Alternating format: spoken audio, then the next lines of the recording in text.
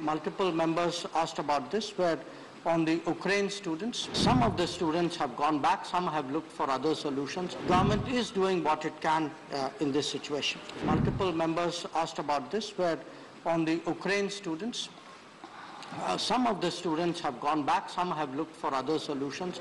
In some cases, the Ukrainian authorities have offered some solutions.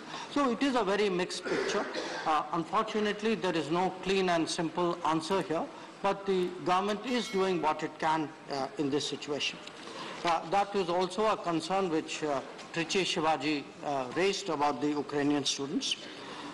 If I could turn then, sir, to the clarification sought by Thambi Doreji about the India-Sri Lanka agreement of 1987.